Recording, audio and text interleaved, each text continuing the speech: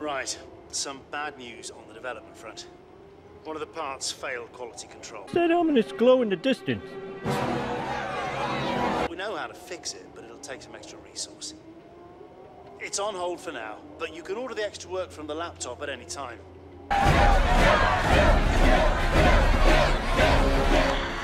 I mean, obviously, you know. Hey, what's going on, guys? Aarava here, and welcome back to my F1 2017 career mode, episode number 57 today for the USA Grand Prix in Season 3.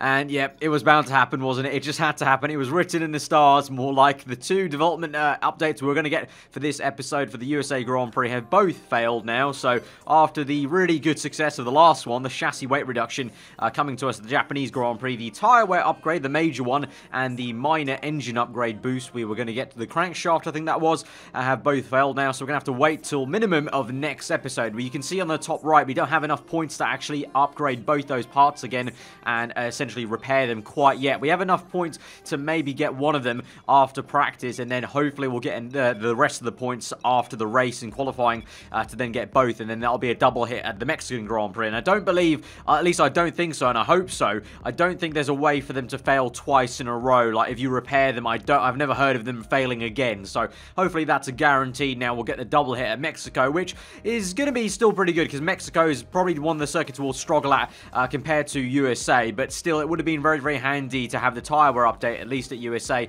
and also the engine upgrade, really, because it's a bit of a compromise of running downforce in the first sector and then needing some power down that really long back straight, obviously, and the tyre wear would also help USA coat a very abrasive track surface. But you can see after practice, we did get enough points to purchase the repair for the major tyre wear update there to the chassis side of things, and then we'll have to wait until after qualifying and the race to then hopefully get the 500 points needed to buy the engine upgrade and repair that, essentially rebuy it, I should say. So we move into qualifying. Then you can see absolutely soaking here at Kota for Q1 at least. It looks like the rain is slowly going to get away from us as we go through Saturday, so it may be a completely dry Q3 session once we get to that, but we're starting off on the full wet tyres. Indeed, we set our first flying lap and we filled up fuel for about 3 or 4 laps here, so I'm just going for banker laps, basically getting faster and faster, as definitely, as we've seen in the past, it's a case of kind of getting confidence in the car, building up the pace. Unlike the dry conditions, it's not really kind of just get in there, bang in one lap time, then go.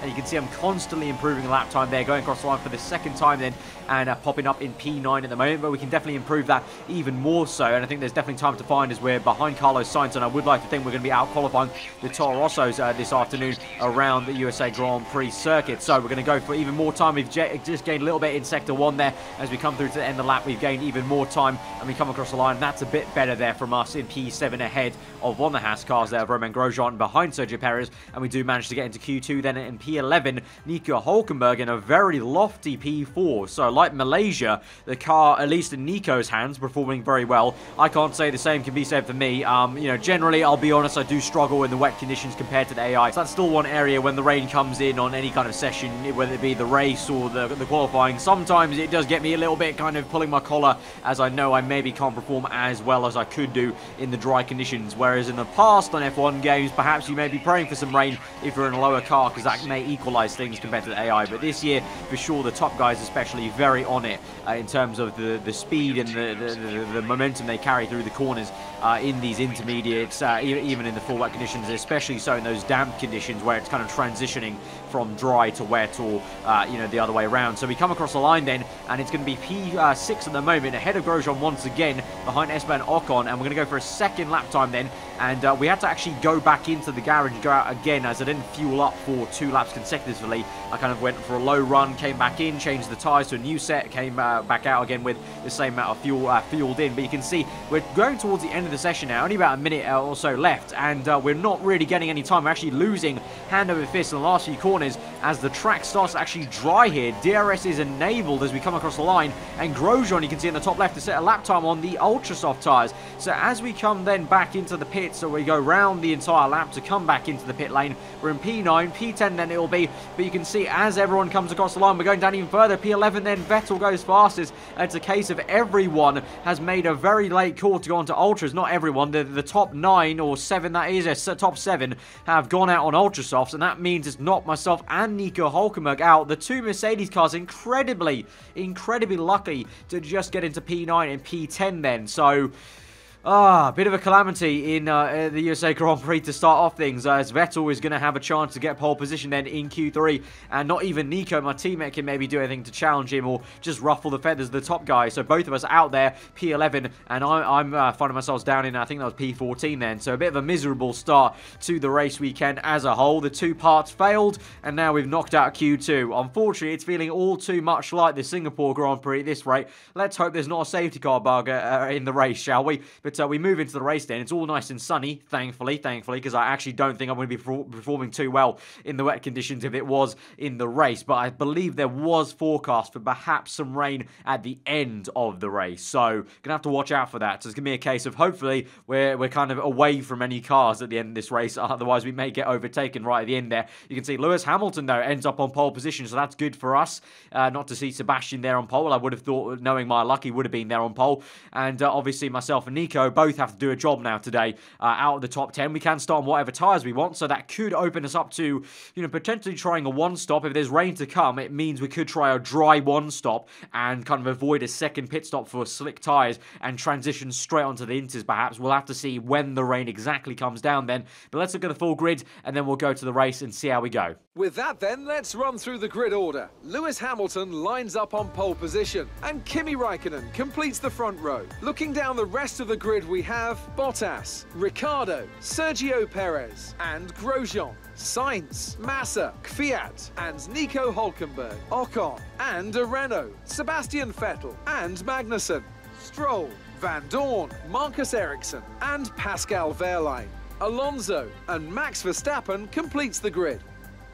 And with preparations almost complete, let's head down to the track. So, looks like the F1 gods have brought some balance to our luck this race weekend now, with Sebastian Vettel, you saw there in the grid sequence, getting engine penalties, enough so, specifically, to be alongside me on the starting grid. So, from what was, I'm assuming, maybe the front row, I think Vettel's dropped down to now right beside me. So, that's really great for us. Obviously, for the championship, that's huge. There's only 5 points in it. Now, both me and Vettel have to, once again, like Malaysia, but obviously we're kind of in the middle instead of the back of the grid. We have to make our way up the order, and I'm confident, again, that I can try and start a little bit better than him, and if we don't bottle into turn 1, hopefully we'll stay ahead of him, and then we can just go on like that and try and defend if we can towards later on in the race if he tries to overtake us. But we're going to change the strategy here. You can see the rain is going to come down, so instead of going long on the soft tyres, I thought we may as well go aggressive and go into another set of super softs, and that will beautifully just bring us on to perfect timing. As my tyres, my super softs to the second set are about to wear, the rain will start to come down and we can just switch to inters there. So it seemed like the more logical way to go about it. So from P12 on the grid, and our championship rival right beside us as we go to 5 red lights then for the USA Grand Prix, and it's underway here at the Circuit of the Americas, and it's a good start for us. To the left-hand side of Esteban Ocon, I believe Vettel's actually on the other side of Ocon, so we go 3 wide into turn 1, although we break a lot later than Ocon can. We try to go down the inside of our teammate who's on the set of ultra soft tyres, so he's going a bit more aggressive as we try and get up into 10th place. This will be, I believe he'll have the better line though. We're going to lift off a little bit and let him through. There's yellow flags. Oh, look at the right-hand side. There's a car off. It's Bottas. Valtteri Bottas has been absolutely punted off into the wall there. Almost didn't clock that as the silver kind of blended into the kind of a barrier he smacked into. So let's look at a replay of that as yellow flags are for that entire section. So nothing's going to be done in terms of any overtaking then for that first part of that lap then, as we look at a replay now to actually see what went on. So Bottas, actually an initial good getaway, but then a poor turn 1, and he goes side by side with Daniel Ricciardo trying to get up into 3rd place there. Raikkonen in 2nd, Hamilton 1st, and then it's a very unfortunate locking of tyres there. That's really just a racing incident, unfortunately, from Bottas's perspective, and from the off-camera shot, I'm just guessing it's going to be a case of, as they turn the corner, and Bottas is literally just carried completely straight to the barrier. That's a really nasty crash for him, but unfortunately, it's pretty much just a racing incident there, really, as they both kind of just make a little bit of awkward interlocking between the tyres, and there's just nothing you can do, really, especially with the AI. They don't really like to give up the position when they start interlocking like that, unfortunately. So now we move on into the end of lap 1, into sector 3. You can see we're behind Nico now. We kind of lifted off to let him go into that S section, but I thought I could kind of carry more momentum to overtake him, but then of course due to Bottas crashing into the wall. Yellow flag came out, so I was unable to overtake him. And now Nico's actually the one looking further ahead to overtake one of the Toro Rosso cars. I believe it's the Russian Danica Fiat as Hulkenberg goes around the outside. This will turn to the inside, though, for the next corner. So clever stuff there from Nico to make the move around the outside. He kind of shoves Danica Fiat off the road a little bit, and he has to kind of tuck in behind my teammate. So Nico making good progress and really kind of pulling the tow line for Renault and for this team to kind of show me the way, I guess. If we can try and, you know, bit kind of a chummy in a way, bit of a teamwork, kind of he passes one car, I pass that same car, he passes the next one, I pass that one, and in that way we can hopefully make really good progress up the grid. But that may be too wishful thinking on how good our car is going to be in the dry conditions. Of course, I have no real idea. Both of us don't, as we didn't make it into that dry Q3 session, and neither of us set a dry lap time in Q2. So this is the first time really we've both driven the car in anger around the Circuit of the Americas, but we do make the pass, a very easy pass on the Toro Rosso there, around the outside on the right hand side for P9 in a straight line. Obviously our car a little bit lighter on its feet after the chassis weight reduction we did, and also some engine upgrades compared to the Toro Rosso, I'm guessing. As now we moved on 2 laps later onto lap 5 down this main straight, we've now got DRS. Hulkenberg's been caught up behind the Williams car, I believe it is, ahead of him for the 2 laps. I thought we would have been able to pass him easy like the Toro Rosso, but not the case. And now we've got a chance to maybe make a cheeky little dive bomb down the inside. It's going to be so close on the front right there. We went completely full lock left to make sure we didn't make any contact with Hulkenberg. Thankfully we did not, but that pass didn't work out. Bit audacious, I need to admit that. Very audacious move there, but I was getting a little bit impatient as I thought Hulkenberg, as I mentioned, would have got past the Williams car. But of course the Williams may have had a bit of a downgrade after the patch, the 1.9 patch, but it's still damn good in a straight line. And so now as we have to wait until lap 6 then, up into turn 1, the climb up the hill to the inside. Now Nico feeds it around the outside and actually does really well to hang it round, obviously using the grip from his ultra soft tyres versus my super softs. He's still there on the right hand side, so as we go into the S section, we're so close to banging our front right tyre to his left front, and we lift off a tad. If that wasn't my teammate, I definitely would have just squeezed that car out, but because it is my teammate, need to give a bit more respect. We once again try a bit of audacious pass there to the inside of the left hand and lock up horribly. So although I am giving the respect to Nico, also at the same time it is getting rather close and a little bit heated, and I suspect the guys on the pit wall are going to be pulling their collars a tad at how close we are getting, our nose cone especially, to the side pod of Nico twice now there. As we go now once again down the main straight, this time hopefully I'll have the speed. We're much closer now, and this time crucially Hulkenberg does not have DRS off the Williams car, so this time you can see the difference in speed is just insane with DRS there, and locking up a little bit on the left, but that's fine. We'll make the next corner and we're up into P8 then. So eventually after an entire lap there we do get that pass, and now we move on board with Sebastian Vettel, who's making a little cheeky move round the outside, the final corner. That is a very weird place to try and make a move, and fair play to Ocon for realising Vettel was there, otherwise that could have been a very easy move to squeeze him out onto the curbing on the grass. So he's left the door open really on the outside. Then they both have DRS actually, as Ocon had it off Hulkenberg and Vettel off Ocon. But now on the exit of turn 1, Vettel actually moves a little bit left to maybe squeeze the Frenchman out, and he's going to get up the order. And now he can quickly look at the back of my teammate down the main straight on this next, on the same lap actually. So we move on back on board, and in the DRS, in the slipstream, Hulkenberg actually is DRS off me to help him a little bit. Hulkenberg with the outside, Vettel goes to the inside now, and Nico's going to put up a very decent fight actually, and he's going to have the inside line. He's going to shove Vettel off a little bit onto the curbing there as they go toe to toe. A little bit of contact there you saw as the hand of anger goes up in the cockpit, and Nico has actually done a fabulous job to just barge and kind of tap Vettel back in his order and back in his place. So great stuff there from my teammate. That's exactly what I want to be seeing there, and so you know, he's doing me a favour in essence, holding him up there somewhat. As we now move later onto the end of lap 7, Massa coming into the pit, so we'll gain 1 position there up into what will now be P7 for us, as now we've got a few people still going longer. Carlos Sainz doing a fabulous job at the moment, my former teammate from season 1 in P6 there. As we move through the laps then, lap 9 though, eventually everyone is starting to make their pit stops, and Hamilton from the race lead has made his pit stop already and comes out ahead of us. So I don't think we're going to be fighting for the race win for a 3rd time in a row, guys. I'm going to be honest, if he's a whole pit stop ahead of us, but you never know. You never know. Never say never with the rain coming later. That may spice things up, and obviously Hamilton was the one that retired last race, so there's always that possibility. As we come through the last corner now at the end of lap 9 onto lap 10, Vettel now is the one that comes in, and Vettel was also an ultra soft like Hulkenberg, so a different strategy from them, but a man who is on the same set of tyres as me is Esteban Ocon now on the super softs down the inside to try and make make the move. We've locked up quite badly on the left front, so that's allowed the door to open, basically, and Ocon goes so wide off the track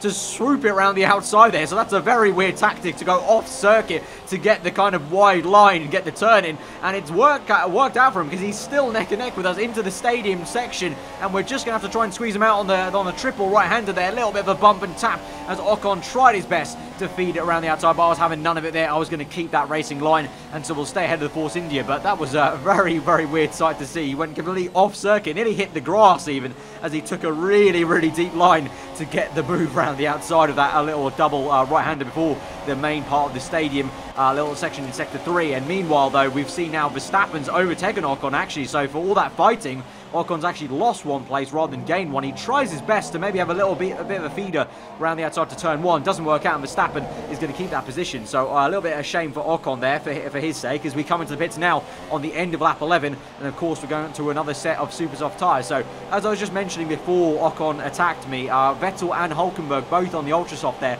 So they're going for a different strategy. Obviously, as I mentioned, I'm going for 2 sets of super soft stints that are equally spaced out, and that normally wouldn't get me to the end of the race in dry conditions. But because I know the rain is going to come down at some point, then I'm banking on the fact that I can go straight onto the inters off this second set of super softs. Whereas everyone else, I believe they're all on soft tyres now, as Vettel actually pulls through into turn 1. So Vettel has overtaken us then with the undercut, as we actually get overtaken by the McLaren Honda of Fernando Alonso. I think that is just about, I can see by the helmet, but Vettel is past us, so he's made the undercut work. But I saw there he was on soft tyres, Nico as well, so both of them have gone ultra softs to soft, whereas I'm on 2 sets of super soft, so I'm going to be faster than Vettel in theory on the faster compounded tyres. And also, I believe it looks like on the mini-map as well, he's in a huge train. I mean, equally, I'm getting held up by Alonso here. I would have really ideally liked to have made a move in the S section. We have to wait until the hairpin before the main straight to dive it down the inside here to get that move, although this will actually technically give us DRS then to help us down this straight. But Vettel's the next car along. We've got all this clean air, and Vettel does not. He's got a 5-car train ahead of him, and he's on slower tyres, so we should be able to very easily close up to him in theory, and then we should have a very good chance to overtake him because we are on the softer compound, we've got fuel to burn, and we don't need to worry about protecting our tyres because he's going longer than us and we're not. And now, as you can see, Verstappen comes out the pit lane. We're going to make a lovely little switchback on the left-hand side there and just kind of suss out where he's going to go. I could tell he's going to go wide as he came out the pit lane entry, as it's a bit of a compromising line coming out the pit lane rather than going from the racing line there. So just made a tighter apex for myself and got that move done in a very swift motion. And now we catch up to Vettel now, the last corner of lap 14, and he's gone deep as I think the Toro Rosso car held him up somewhat. Sainz locked up there, and so we've made the move on the left-hand side. DRS open, rich mix flowing, and we should get this pass done. We actually get it before the brake zone even commences. Vettel tries his best to hang around the outside. We go deep on purpose to squeeze him out, and we're up into 9th place, and that is absolutely glorious. That is literally what I needed to a T there. Lap 15, already ahead of Vettel. That's what I wanted. Now let's look at a quick replay just to show off what actually happened with Vettel there. It was a little bit unclear perhaps from on board of my perspective. You can see into the last corner, the Toro Rosso is the one that double locks up, and that really hampers Vettel's line off that corner. You can see he went onto the curbing, and then there's back onto our POV for another quick look as we overtook him in a straight line there. So that was how we made that pretty damn easy move actually on Vettel. I would have thought it would have been a bit of a harder one, but this man that we're overtaking right now, Carlos Sainz, made things very easy for us, and we're down his inside, and we're up one more place. Is up ahead of us, meanwhile, is the Force India car of Sergio Perez, and that is battling the Williams car and shoves him off, just like Nico did to Vettel earlier on the Grand Prix. And Perez up one place there on Felipe Massa, I think that is, as now we move on through the laps. Lap 17 now, 11 laps to go in this Grand Prix. Hülkenberg makes a pit stop now. He's onto a set of ultra soft tyres, so Hülkenberg really compromised there. So he's made 2 stops onto slick tyres even before the rain started to come down. Whereas I'm going to go longer, obviously, until lap 21 now. So 4 laps later, lap 21. And Vettel's done the same thing. So both of us, P6 and P7 now, you can see so many droplets of rain coming down on our screen at the moment. Double lockup into the hairpin. Actually, Vettel's going to get us down the inside there, cleanly past us as we made a huge mistake. But we're going to get a really good point of traction, of course. the super soft tyres working a little bit better than the soft tyres in these conditions. And so we're right back up his gearbox. He's actually got his rear wing flap open, the DRS off us, because obviously he was behind us before the detection point. But nevertheless, we go down the inside. It's oh so close. We lock up on the left front. We just about make the corner work. And because of that, we went a little bit deep and actually hampered Vettel's line. And so Perez, I think, or Ocon, I think it is actually, going around the outside there. And he's going to have a little bit of a move into the inside. He shoves Vettel off. Vettel's off the circuit. Great stuff there from Ocon, doing me a huge favour. So I've got not only Nico Hülkenberg earlier on, but Ocon also doing me a favour as we go a little bit wayward. DRS disabled. We go a little bit off and nearly bottled it when Nico Rosberg went off in the 2015 USA Grand Prix, but thankfully we just hold the line through. And it is definitely time to come in now for the set of intermediate tyres. You can see how much we've all bunched up there due to all that kind of side-by-side action into Sector 3. We only just narrowly slowed the car down there to make the pit lane entry. Could have been nasty. Broken our front wing on the entry would have been rather embarrassing, but Hülkenberg actually has to continue on for one more lap here as I've come in, and he doesn't want to come in and double stack with me. So Hülkenberg's going to have to navigate these tricky conditions, although it won't be too bad because, let's be fair, the AI we've seen in the past so many times, they're quite OP in these conditions when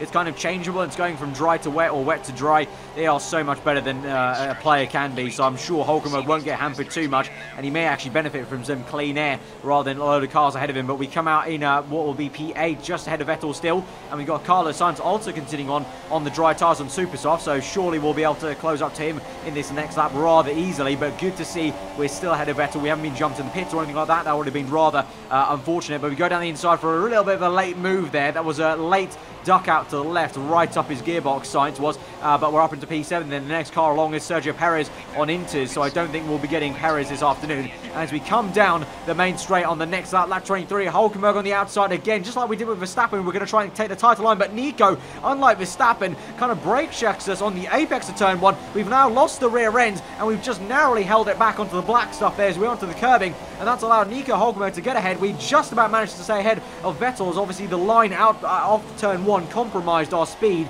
So unfortunately that allowed Nico to get through, and Nico just waltzed away and had the pace over me on the intermediates, much like he did at Malaysia. Remember, at Malaysia he would have had me and probably would have beaten me at the Malaysian Grand Prix if it weren't for my one-stop strategy at Malaysia. And just like that, then now here at the USA Grand Prix around Kota, Hülkenberg has the pace on me on the intermediate conditions, like we saw also on the full wets in Q1, so he's able to stay ahead in P6, so fair enough to him. I mean, there's a deserved drive there for P6 for Nico, and we're just going to come home in P7. I'm not actually too disheartened by that, because the major important thing here is we're still ahead of one Sebastian Vettel. So his teammate Kimi Raikkonen has actually won this Grand Prix. In stark contrast though, Vettel has had a dismal Grand Prix, and he's going to finish behind me in P8, and so that is going to be a wonderful, wonderful thing for us, because of course that's not a heap of points, but it's still going to close up that 5-point gap by, I believe, 2 points there, because P7 to P8 is going to be a difference of 2 points. So we're going to be 3 points behind Sebastian Vettel now in the Drivers' Championship, as the podium is Kimi Raikkonen, Lewis Hamilton and Daniel Ricciardo there. So a bit of a resurgence for the Red Bull Racing team. They haven't been on the podium for a while there now. They've been really quite torrid this season so far, but there you go, confirmation. Only 3 points in it between myself and Sebastian Vettel. That is...